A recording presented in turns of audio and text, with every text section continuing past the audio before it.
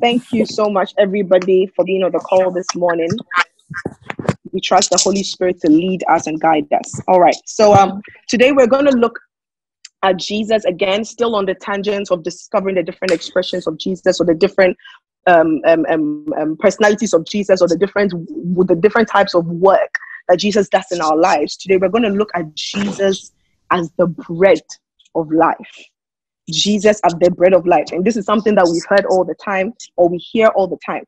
And, even in the Lord's Prayer, we hear it, give us this day our daily bread.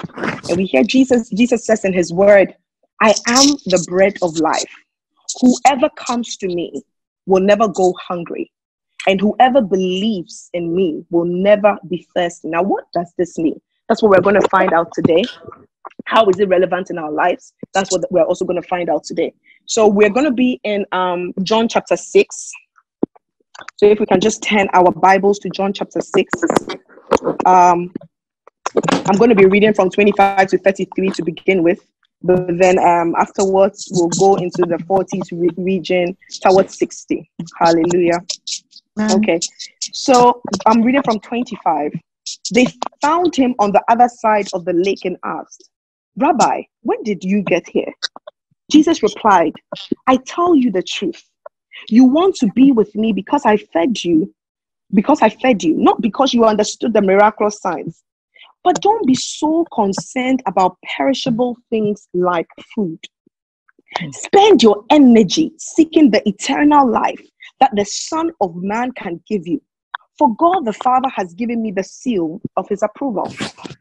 They replied, we want to perform God's works too. What should we do? Jesus told them, this is the only work God wants from you. Believe in the one he has sent. They answered, show us a miraculous sign if you want us to believe in you. What can you do?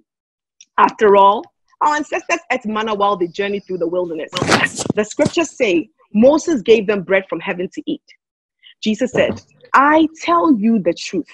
Moses didn't give you bread from heaven. My Father did. And now he offers you the true bread from heaven. The true bread of God is the one who comes down from heaven and gives life to the world. Sir, they said, give us that bread every day. Jesus replied, I am the bread of life. Whoever comes to me will never be hungry again. Whoever believes in me will never be thirsty. But you haven't believed in me, even though you have seen me. Hallelujah. Amen. So what is happening over here? So these people, basically these are people that had been present the day before. So the day before was when Jesus performed that famous miracle, that one of the probably the first miracles that we learn as children, the loaves of fishes and the two fishes and the 5 loaves of bread miracle, where he multiplies it and he's able to feed 5,000 people. Now, of course, this is a massive miracle. So the town is probably like buzzing with excitement. So the next day, people have come, probably people who were there, who actually, partook of the miracle, and probably people who had heard about it. They were coming, they're like, yo, I'm all for free food, man. These are people who are freeloaders. They were ready for free food, and Jesus calls them out. Jesus called them out. He's like, listen, let's be real over here. Okay, you guys shouldn't come and try and listen, I have this all figured out. You're not really here because, you actually understood the significance of the miraculous signs that I did. But you're here because, you want your tummy to be filled again. That's what it is. And he's like, guys, you have it wrong. He said, spend your energy. He said, don't be so concerned about perishable things like food. Spend your energy seeking the eternal life that the Son of Man can give you. Okay, so now I really want us to look first of all, even as him talking about the bread of life. Why would Jesus use the imagery or the analogy or the metaphor really of being bread? Okay, so when we look at bread, we know that bread is a staple food. Okay, when we talk about staple food, we're basically talking about food that you pretty much cannot do without in any given place, food that is constantly being eaten in a given place. Okay, so we know that even in our region, which is not as popular, bread is still pretty much a staple for a lot of people, but especially so in the Middle Eastern areas, it's that which, when we're talking still on staple food, is that which constitutes the majority of a diet and allows for sustenance, for growth. Okay, So when Jesus was saying that, he was using the analogy of the bread of life. What he was saying in effect was that he is the staple of life. He is the very staple of life, the life that gives life to life. He is that which births life. He is that which grows life. He is that which sustains and preserves life. Okay, so here I want us to understand. Jesus says something where he's telling them that, listen, don't spend your energy on things that are perishable. He said, spend your energy seeking eternal life. Because you see, when we say eternal life as Christians, one of the things that I've realized is that for a long time, even that was how my understanding of eternal life was. It says, I'm talking about the point that says, spend your energy seeking eternal life, okay? And I was saying, I'm talking about eternal life. Now, Jesus is talking about eternal life. So what is this eternal life? He's telling them that, listen, guys, you are getting it twisted, focusing on perishable food, on things that you have been eating for sustenance, but things that are here today, gone tomorrow, things that don't truly give real life. And he's saying that I want you to spend your energy thinking about eternal life. You are investing your energy into eternal life. So what is this eternal life that Jesus is talking about? You see, and I'm here defining eternal life because for a long time, I thought this is what I thought eternal life was. I thought eternal life was basically life forever with Jesus. Okay, but the truth of the matter is that eternal life is not only measured in duration, it's also measured in donation. Eternal life is not only measured in quantity, but it's also measured in quality. Now, the truth about eternal life is that it's so much more than living forever. Because when we get to the crux of the matter, the truth is everyone will live forever. It is a matter of your location. You will either be in hell or you will be in heaven. That's for living forever. You will be alive. As living as we understand living to be. But when Jesus was talking about eternal life, Jesus was not only talking about it in terms of living forever with me.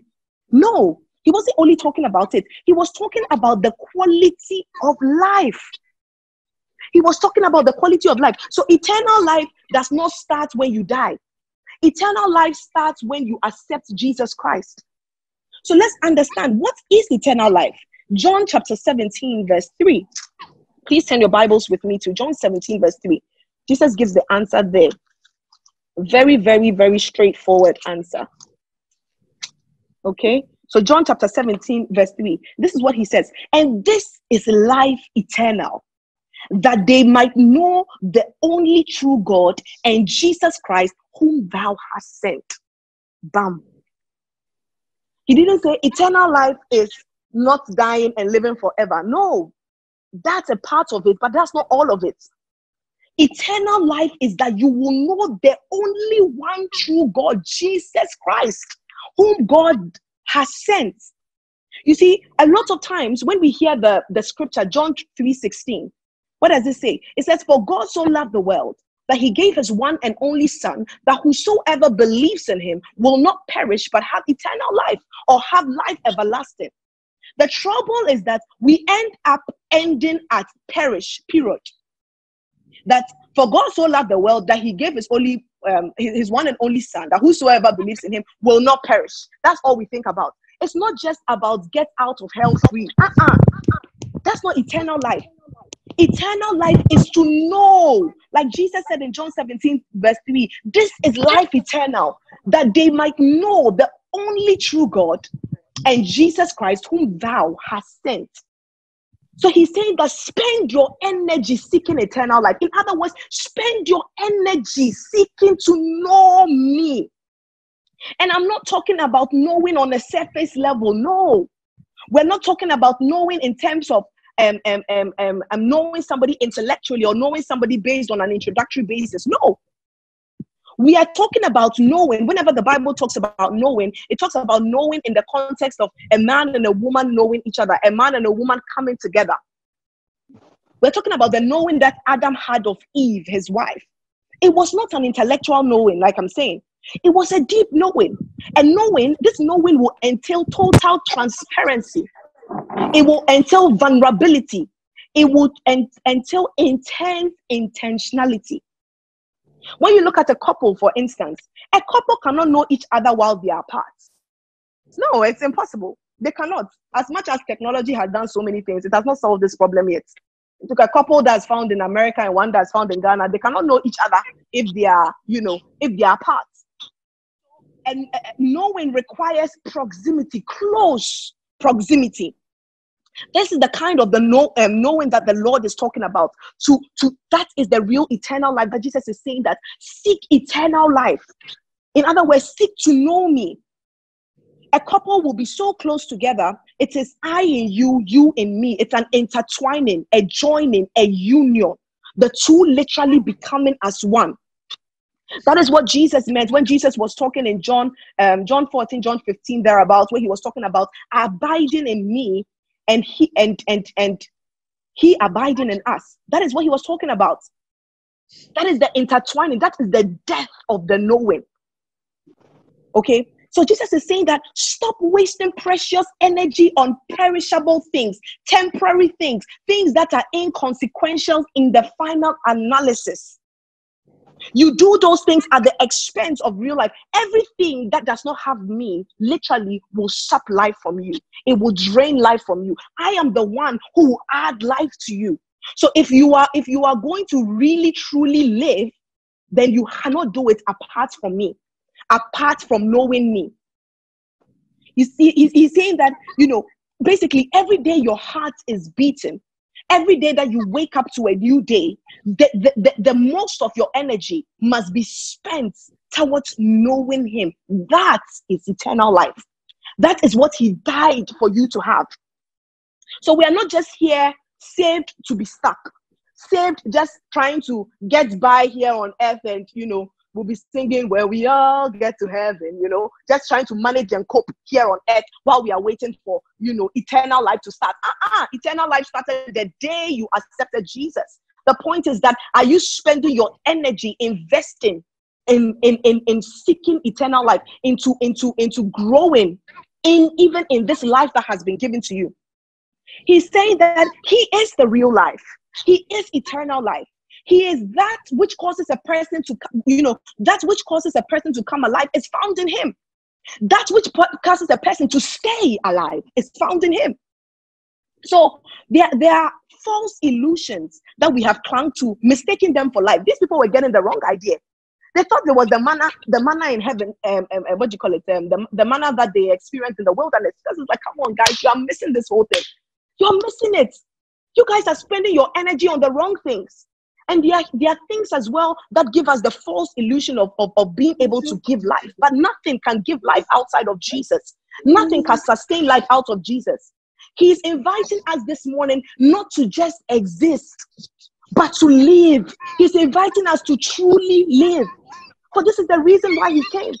He said, I came that they may have life and have it more abundantly. He's not just talking about it, just when we talk about abundance, normally we are looking in terms of quantity. But then again, no. Again, it is the quality. Have real life. Know what it means to be really alive. Know what it means to really do life. You cannot do it independent of me. So he's saying that, guys, we have been spending energy, seeking the wrong things. And you see, this process of knowing, it's a process.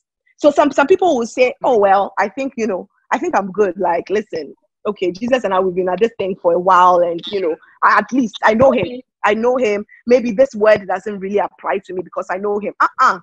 Not in his economy. You can never know him well enough. Because what did the Bible say? The Bible said that he cuts off every branch in me that bears no fruit, while every branch that does bear fruit, he prunes so that it will even be more fruitful. He always calls us to more.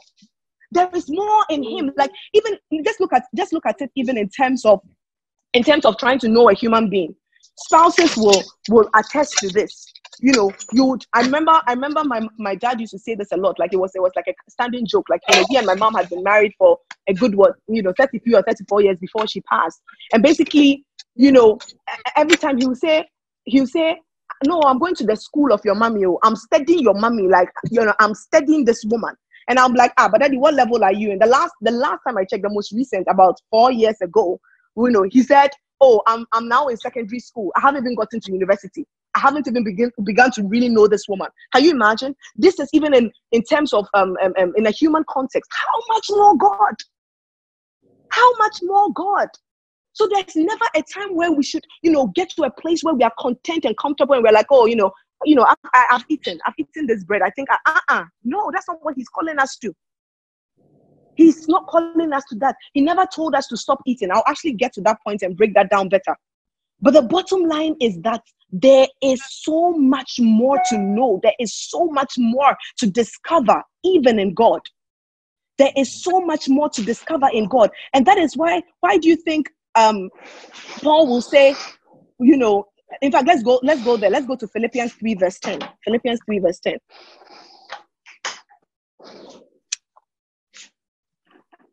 Can someone please read it for me? Stephanie, can you help me? Sure. Okay.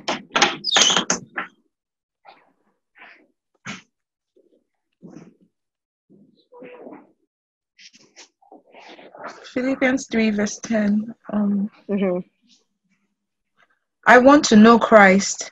Yes, to know the power of his resurrection and participation in his sufferings, becoming like him in his death. Can you actually start from 8? 7, please. 7 to 10. Yes, 7. Yeah. Okay. Thank you. 1 second. But whatever were gains to me, I now consider loss for the sake of Christ. What is more, I consider everything a loss because of the surpassing worth of knowing Christ Jesus my Lord, for whose sake I have lost all things. I consider them garbage, that I may gain Christ and be found in him, not having a righteousness of my own that comes from the law, but that which is through faith in Christ, the righteousness that comes from God on the basis of faith. I want to know Christ. Yes, amen. To know the power of his resurrection and participation in his sufferings, becoming like him in his death, and so somehow attaining to the resurrection from the dead. Amen. That's fine. Thank you so much. Guys, can you imagine? Look at this. This is Uncle Paul talking. This is Uncle Paul. This is him after he has become a Christian. Let's understand. This was not Saul. This is Paul. This is Paul talking. And yet, what is Paul saying? What are you talking about? What are you saying? That I may gain Christ again after you have been established as a Christian and be found in him, not having a righteousness of my own that comes from the law. Paul took a stock of his life. This guy had an impressive resume, impressive pedigree, everything. All the things that he had previously considered as valuable, Paul now carefully placed them side by side with the value of knowing Christ. And guess what? He called them rubbish. Another version said he called it dung, meaning dung, fit for nothing, useless. It cannot be used for anything. This is what Paul called all those things that were things that he had previously prided himself in. He was pumped up and puffed up about. He now considered as dung and as rubbish. Imagine. That is the value of knowing Jesus. And Paul never got to the place where, in spite of all his revelations, the person who wrote 3/4 of the New Testament, the person who was privy to all these incredible divine encounters, this is the person talking that I may gain Christ. So all this while, what do you have? Because he realized that this is a never-ending thing. It is bottomless. It is bottomless. And he realized the value of it, the surpassing worth. Nothing else could possibly compare to it. So my question today is that, there are things that we've come into Christ first, fair enough, we've come into Christ. But the thing is that, is he the daily bread that we are truly eating? Is he the staple? Or we have put him in something else where it is like, okay, let me use you as some spice to sprinkle here and there. Let me use you as garnishing to just arrange this and this. But is he the main dish? Is he the main dish? Is everything else and build it around him? Or he's rather, after everything has been done, then you try and, let me put a bit of Jesus here. Let's sprinkle some Jesus here. Let's sprinkle some Holy Spirit here. What is your approach with God, and what position does he hold in your life? What position does he hold in your life? Paul relegated everything. Paul had to consciously begin to demote things in his life, things that he had previously put beyond everything, his accomplishment, his status, his so many other things. He put all of those behind. He said, no. Everything is done. Everything is useless. Everything is, and now my life, my energy, the best of me is going to go into seeking eternal life. The best of me is going to make sure that I gain Christ. The best of me is going to make sure that at the end of the day, I lay hold of the things that he died so that I will lay hold of. Can we say the same thing? God is charging us this morning to take a conscious and an honest look at our lives, to do a real evaluation. Most of the time, when as Christians, we know the right answers. So we'll give it, oh yeah, Jesus, you sing, Jesus be the center of my life. Jesus, we can say all the right things. But there is no need pretending, because God sees all and God knows all. Truly, what position does God hold in your life? No wonder sometimes we come apart so much when either we lose certain things, or certain people exit our lives because we have placed them where they did not belong in the first place. Because we have made them the center and the staple of our lives. When those things are now absent, we feel like our lives are over. Because now we built our lives around those things. That was where we were taking our bearings from. That was what gave us comfort. That was our sense of stability. Those were the pillars or the cornerstones we had used in building our homes, building our lives. And so now when those things suddenly exit, it can be a person, it can be a thing, it can be material, it can be immaterial. But when those things exit, then now we find ourselves, my God, my life is over. Your life is not over, because your life was never them in the first place. Your life has always been to know God. That is true life. That is eternal life. That is what he died for you to have. That is what he died for you to have. So this morning, he's charging us, people of God. He's charging us to stop expending energy on things that are useless, are worthless, that have expiry dates, and start to labor for the things that will not perish. Start to put your time and your resources into the things that are of eternal value. Because everything else you only need to go to your garage to see how temporary things are. Things that previously you had spent so much money on, buying this phone or buying this gadget or whatnot, 2-3 years, pop, the value, that should just show you that is the same as every other thing in life. When my mom passed, and recently we had to go and do, go and do the very difficult thing of going through her clothes and all of these things and stuff like that. I was like, wow. How pointless, how futile. Because this was someone who, before she had died, had just gone on a major shopping spree in the US, had so many things she did not even get the chance to wear. Because at the end of the day, where she was going, she could not take it. It was eternally useless. So why do we spend so much energy and time on things that will just perish? Why don't we spend energy and time on building the things that at the end of the day will have eternal value? To know him is to have eternal life. That is what he's telling us to do today. Another thing I want us, before we go into prayer, another thing that I want us to look at is that, let's look at John chapter 6, 57 to 58. Still on John chapter 6. Let me read that quickly. John chapter 6, 57 to 58. He says, I live because of the living Father who sent me. In the same way, anyone who feeds on me will live because of me. I am the true bread that comes down from heaven. Anyone who eats this bread will not die as your ancestors did, even though they ate the manna, but will live forever. Again, I'm telling you, dying is not as dying as we know dying. That's not what he means. If that was the case, the Adam and Eve's story should have literally ended in the Garden of Eden. But it wasn't physical death we were talking about. He said, if you eat of this, you will die. He was saying that you were going to lose that privilege of knowing me the way you knew me. That was eternal life. So that was what he meant, that if you eat of it, you will die.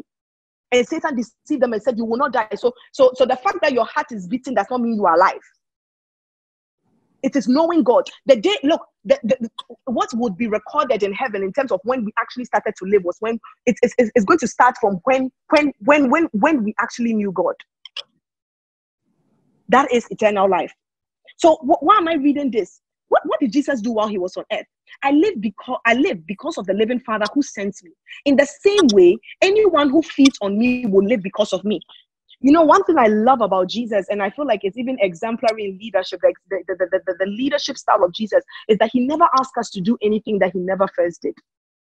And he's saying that while Jesus, the Son of God, while I was here on earth, I lived because I was feeding on my Father. In the same way, you will also live if you feed on me. So he said, excuse me. So he said, so also the one who feeds on me will live because, not the one who fed on me, not the one who was feeding on me. The one who feeds, it's present, it's continuous, it doesn't stop. While you are here on earth, the entire time he was on earth, that was what he was doing. And that is, he sets the precedence for us. That is the same thing we are required to be doing. Who told you to stop eating? Who told you? Who told you? You think the food is not enough? No, it's inexhaustible. He's saying that continue to feed on me. So Jesus is saying that, listen, you know, I fed on my Father, and that's what caused me to live. And that is the same way that I'm asking of you to feed on me. We look at the example of Elijah. Elijah had a mental breakdown. Okay, Elijah was suicidal, and you know, he went to this juniper tree. That was where he was telling God, you know, I'm done. Peace out, A-Town, take my life. What is it? I'm not even better than my ancestors. This guy was broken. He was suicidal. All of that. And what happened? The angel of the Lord brought him food and water and asked him to eat. So Elijah ate some of it. Then he lies down again because he was sleeping when the angel woke him up. So he lies down again. I guess he goes back to snooze or whatever he was doing. But what happened?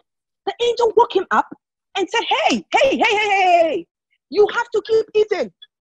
He said, eat some more, or else you will not have strength for the journey that is ahead. The principle applies to us. God never told us to stop eating. He has not asked us to stop eating. He said, even with what he asked us to do with the communion and the fact that he said, do this as often as you can, it shows that it was symbolic of what he expects to be our reality.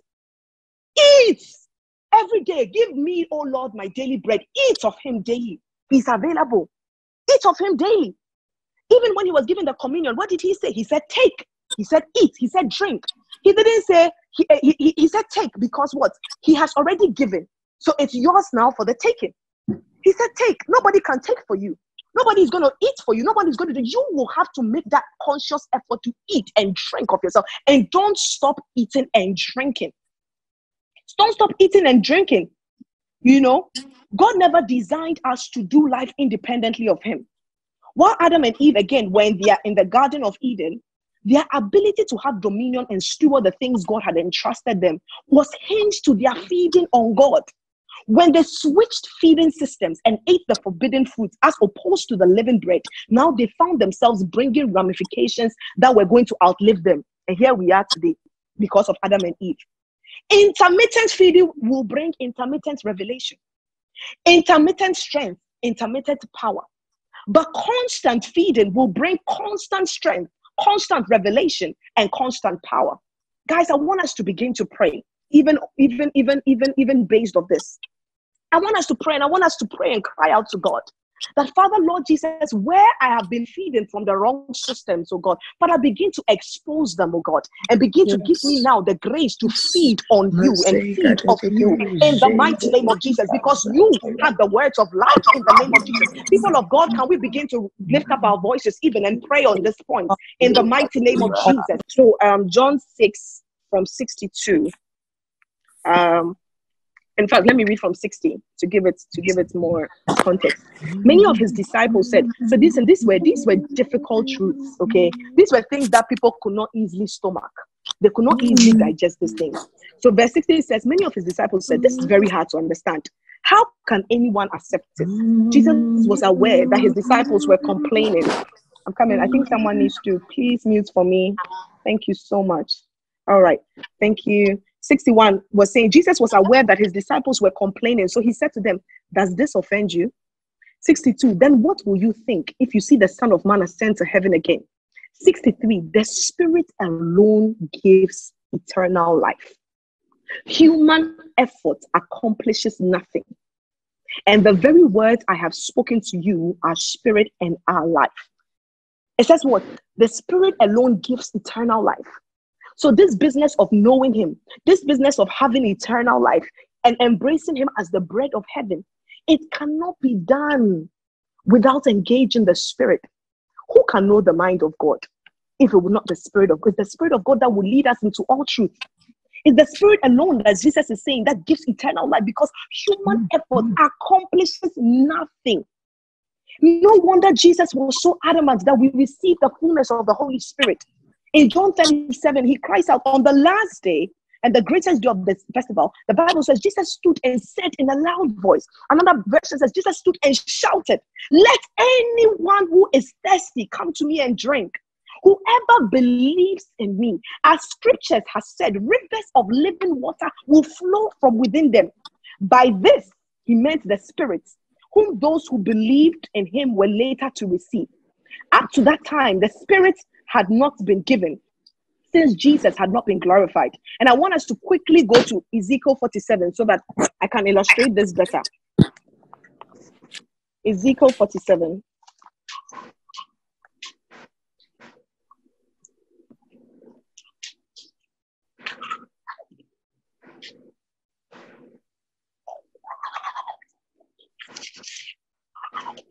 Okay.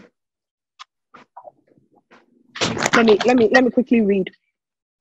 Then he brought me back. I'm reading from 1. He brought me back to the door of the temple, and behold, water was issuing from below the threshold of the temple toward the east. The water was flowing down from below the south end of the threshold of the temple, south of the altar. Then he brought me out by the way of the north gate and led me on the outside to the outer gate that faces toward the east. And behold, the water was trickling out on the south side. Going on eastward with a measuring line in his hands, the man measured 1,000 cubits and then led me through the water. It was ankle deep. Again, he measured 1,000 and led me through the water. It was knee deep. Again, he measured 1,000 and led me through the water. It was waist deep.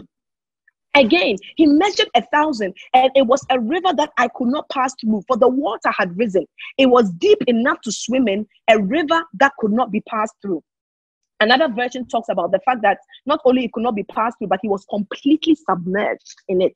Okay, and we know that when we know that the water in the Bible often symbolizes the Spirit of God. Okay, and Jesus is saying here about knowing him, this business of knowing him, it cannot be done without the Holy Spirit. It is the Holy Spirit alone who is able to give eternal life, who is able to give you the capacity and the ability to know Jesus. Okay, so what does this whole scenario present to us? Okay, for me, this river, it illustrates the potential of a truly Spirit-filled believer who makes room for the Holy Spirit. So it's showing you the depth and the possibilities that are in God. Why didn't the man who was showing Ezekiel the vision just basically like, Ezekiel could have been standing and he could have said, "Hey, behold, behold the water, behold this water that is available, this river that is available." No, but he actually asked him to come inside. He actually asked him to enter so that he would know the size and the depth of the river. That he would know that the possibilities were endless. Basically, when it came to the Spirit of God, and it also shows you that you will go as far as you allow the Holy Spirit. When your Christian experience starts, or when you give your life to Christ, you start, you are saved, or everything is nice and dandy, but you are at ankle level. The water is only at your ankle. The water is only at your ankle, and the water here, it feels nice and comfortable because it's at ankle level. But the rest of your body is there's still too much body exposed. There's still too much flesh exposed. The Spirit has not completely taken over yet. So you can move and you feel like, oh, I can get away with things, and oh, okay, so this accepting Jesus, this is where it ends. For some people, this is where it ends for them. They remain at ankle level. There are some people who will now go to knee level, so they're a bit wet, but they're not quite there yet. Then there are those who will now go to waist level. And you see, a lot of times it's the waste level that we get stuck because we feel like, oh, at least half of me, 50-50. I'm almost there. Half of me, half of me is wet. But that's not what he's asking for. The waist is impressive because at least, yes, half of your body is covered. But that is not the ideal. That is not the reach that God is looking for. You are not all the way there yet. He's calling us to get to the point where we are fully drenched. We've plunged ourselves into him. We are submerged in the spirit, and there is none of us left. You have gone completely deep, and there is none of you left. That is what he's asking us to do. And so Ezekiel was taken through this to see the possibilities and that are in the rivers of life. Jesus was saying that out of his belly, the person who was previously thirsty, he said out of his belly will flow rivers of living water. Imagine. So if you come to him and you drink of him and you keep drinking of him, not only will your thirst be quenched, but every area of your life that was parched will now be saturated. And not only that, you will now become, a source for other people. That is what he's calling us to, guys. That is what he's calling us to. He's calling us to engage the Holy Spirit on the whole new level. That this thing, the more you know that you don't know. You go deeper and you go deeper and you're like, oh my God, what do I think I have known all this while?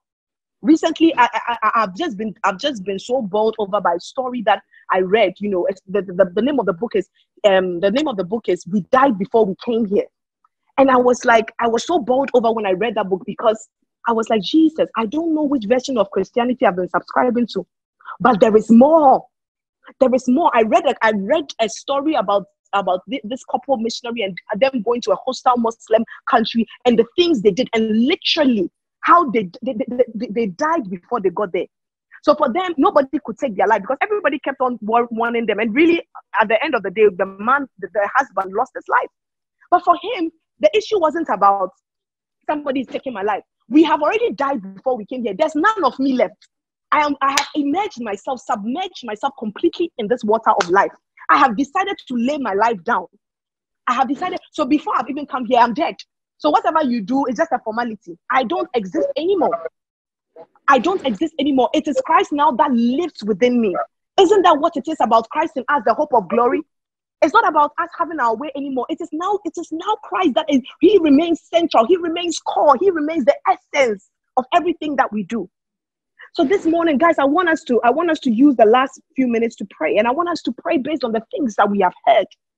And say, Father, Lord, if there is more, I want all of it. If Paul, a whole Paul, where today we are privy to the things we know about God because of Paul willing to lay aside his life and literally just live for the agenda of God and the agenda of the kingdom.